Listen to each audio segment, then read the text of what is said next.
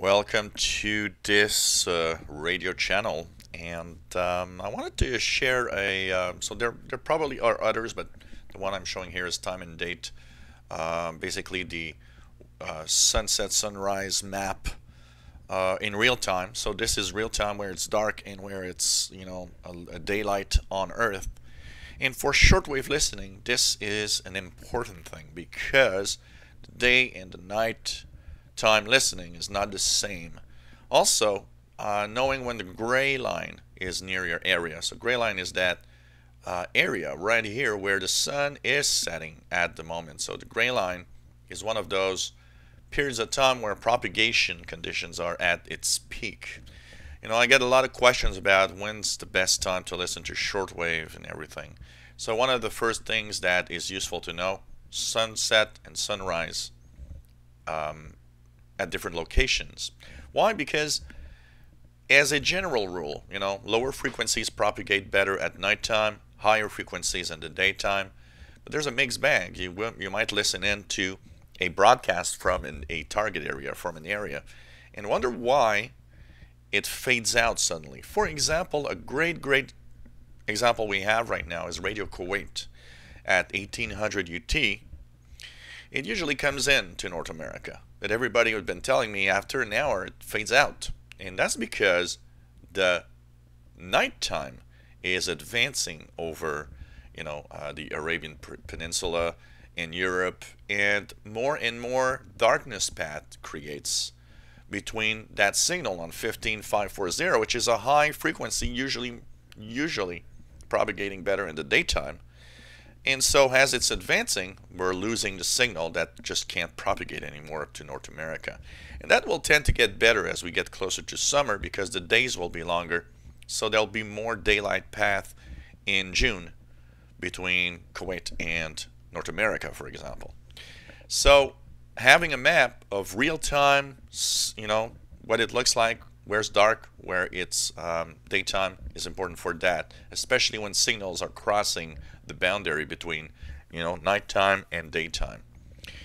And also remember that to have the maximum chance of getting some interesting stations, always remember that, about an hour or two before sunrise to an hour or two after sunset, same thing after sunrise, sorry, and 2 hours before sunset to 2 hours after sunset, you'll usually have better propagation because of the gray line area. But also remember that evening and early mornings there will probably be more stations that are targeting your area for you to listen to.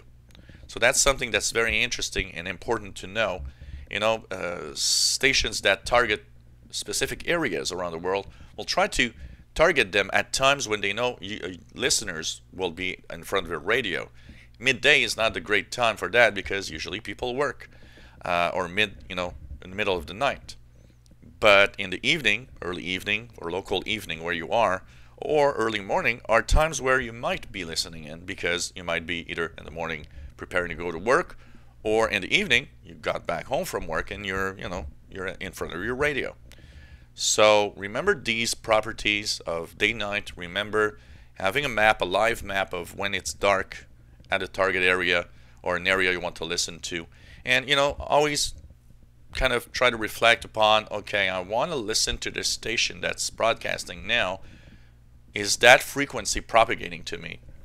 If you see that a station, say right now Australia, is broadcasting on 17 megahertz, which is not because Radio Australia is gone, but say that you're listening to the Voice of the Great Southland, HCJB Australia.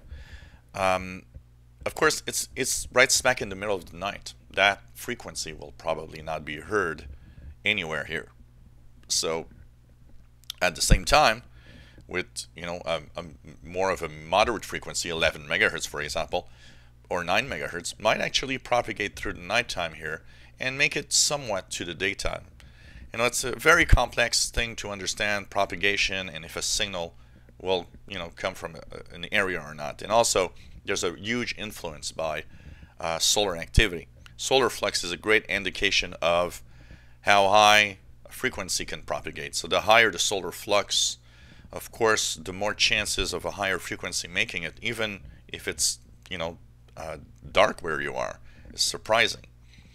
But, on a higher frequency, remember that above 15 megahertz, if you want to hear something, it has to be pretty much daylight path for the majority of that region where the signal is propagating to you. It can be dark at your location. For example, here in the summer, 11 p.m. is that time where I can listen to Radio New Zealand 15720. Why? It's a high frequency. Why can I hear it even though it's dark? I can hear it because there's the majority of the path from New Zealand all the way to North America is still in daylight. So there's still propagation going on pretty well onto the majority, and because of the late night, the late sunset in the evening in the summer, well, even here 11 p.m. means that west coast of North America is still in sunshine, so that also helps me receive the signal. So it's something you got to adapt to, and I think I'll post the link to this page. Maybe you have some other place that you can go to that you check this, but very, very useful to know, where it's dark and where it's daylight at your listening location. If you enjoy my radio videos, please subscribe, give us thumbs up, and thank you for watching.